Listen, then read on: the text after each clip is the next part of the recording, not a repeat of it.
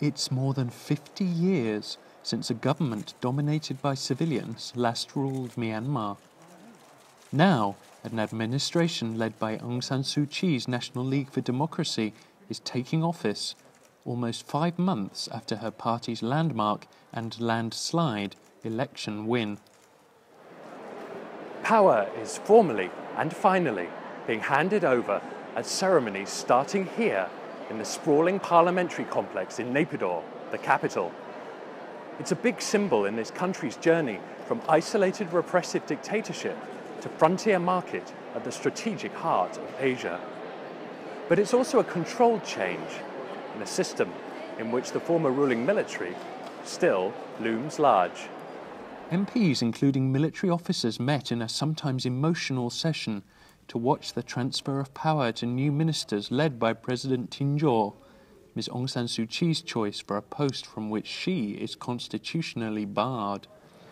It was a big milestone for people like Aung. Since 1962, and then it's very first moments and historic moments for the elected civilian president. Even though we have 25% military appointed in our parliamentary seats, and of course we in administrative body, the military still control in some extent.